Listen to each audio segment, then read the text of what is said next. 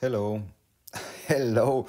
If you want to play around with these textures and stones and for your own, you can here create the stones on a transparent background layer and export it as a PNG with transparent background. And in Nomad Sculpt, here you can, sorry, I delete this one and I add a new sphere with a little bit more topology, multi-res subdivided up to 1,000,000 or more. And then you need the stamp tool. In the stamp tool here in the painting settings, you can here,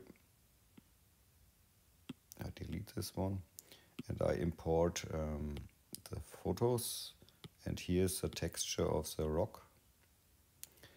And here you can set your roughness and your metalness, and here at the top there's painting stamp active, paint intensity you can adjust a little bit, and for the stroke choose the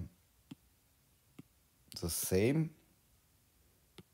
picture as alpha,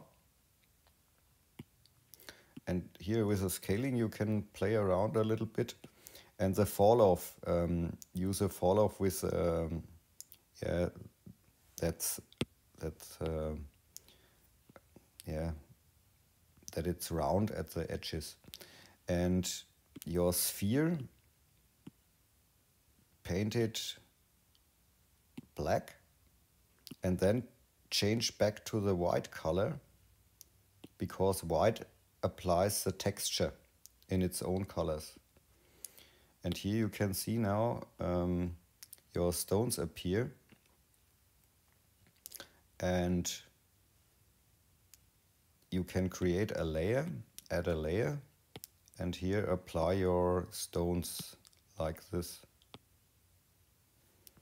And in the layer, it's possible with the offset to change the height of the stones, and the color you can adjust a little bit, and the roughness or metalness when it's applied.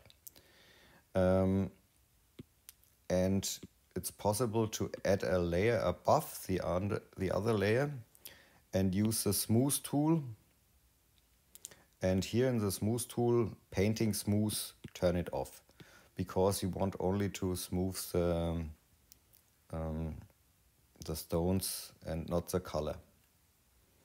And so it's possible to create such objects very fast.